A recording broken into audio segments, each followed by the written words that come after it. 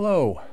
Based on feedback from some of my other videos, it seemed like it made sense to do a Roundup video covering all of my 3D printed mounts to get Virpil controls to fit onto my sim rig.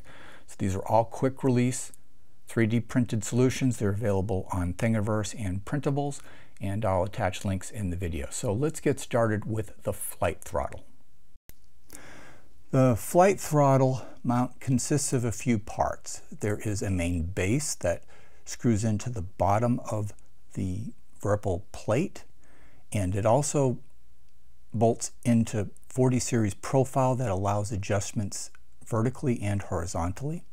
And there is an additional 3D printed part that I'm using to mount directly to my seat brackets.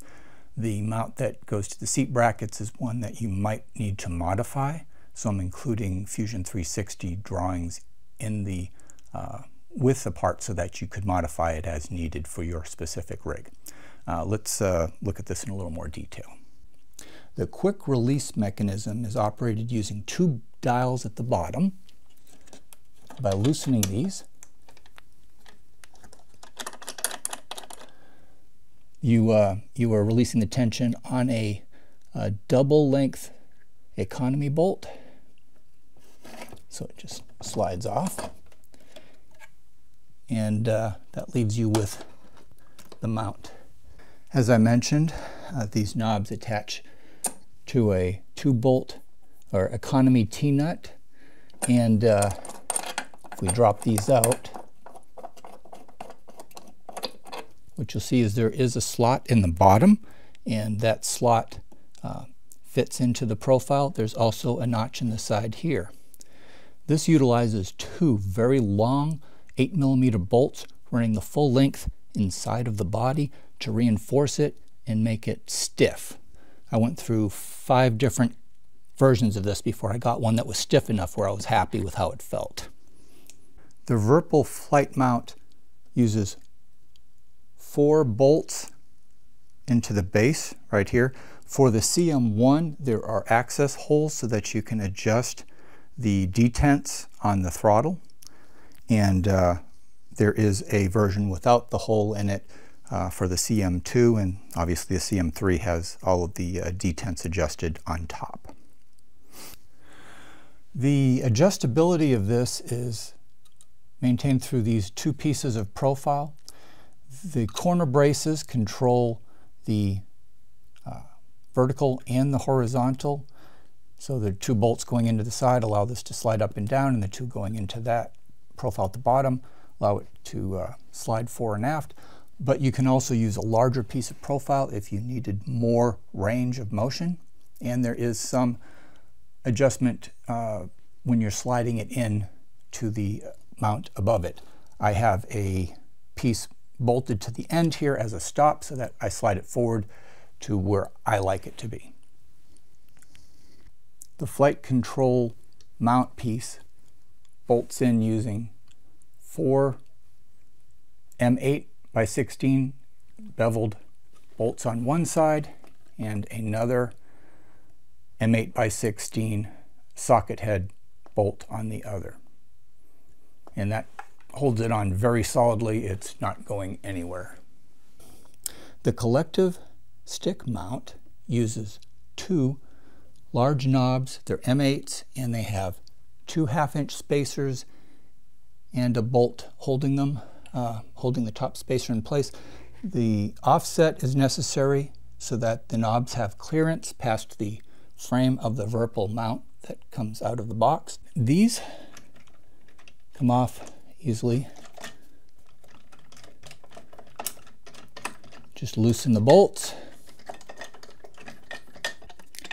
What you can see underneath is that there are, here's where the 2 M8 bolts come through. You can see the guides that fit into the slots of the profile, and you can see the recessed bolts that are through bolted into the Virpil metal hardware. This has been working well for me for a while. This is the Virpil stick mount. It consists of 3 pieces that attach a CM1 1, 2, or 3 mount to the vertical profile frame like I have here. There's a left and right side, and then there's a center section that bolts into the bottom of the flight base. And the bolt pattern stayed the same. I had a CM2 and a 3 that I've used on this so far. The fourth piece that has the 500 gram counterweight is specific to my situation because I have the extension coming back, and then I have the Z extension also coming back, which created an offset. With the counterbalance, this works for me. And that specifically helps with my arrangement here. So this is a friction fit and a gravity fit. So you just drop this into place and it goes in here. So to pull it out, it comes up like so. You can see there's ridges on here. They fit into stepped ridges in the bottom, and when you drop it into place, you simply drop it down until it is flush, and that's it. It stays in place very well in flight. I have no issues with it with my motion system, and it is very convenient. There's no muss, no fuss. So let's look at the thing itself. I'll show this from another angle so that you can get a better feel for this.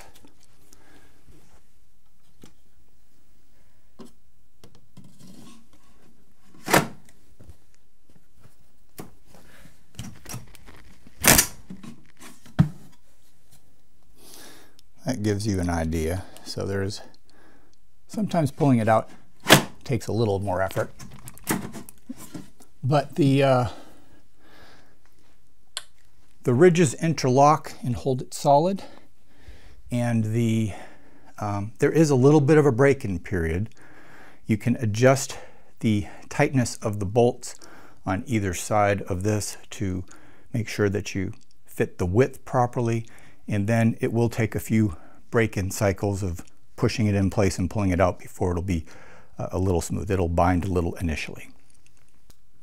You can see that this takes 3 M8 socket head bolts, and technically they are in slots, so they can be adjusted slightly in terms of how it fits vertically if you need to make any small adjustments. Otherwise, you can also decide which slot you want things positioned in. So I could lower this down another slot if I wanted to, and then I could adjust it slightly from there. But it is important to make sure you get everything perfectly level if you don't have it like I have here. Right now I have it resting at the top of those slots, so everything is perfectly level. You could push it all the way up so it's at the bottom, and that's about a half step between the slots in the profile. So that's your vertical adjustability. As you can see, here are the steps in the side. You can see a little bit of wear from multiple inserts and extractions. The counterweight uses the 2 screws similar to these right here at the top. So I just used those to position the counterweight if you need it, and I can provide links to the 500 gram counterweight that happens to fit this. All right, from the underside you can see there are 4 bolts that go into the bottom of the CM2 or CM3 base, and I have the corners rounded to match the CM3, and it all fits together pretty easily. The other little thing that I like is this. It's a very simple mount. There are these rubber cable guides. They have adhesive backs, and I simply made a piece of PLA that matches the circumference of this and has a bolt hole for an M8 countersunk bolt.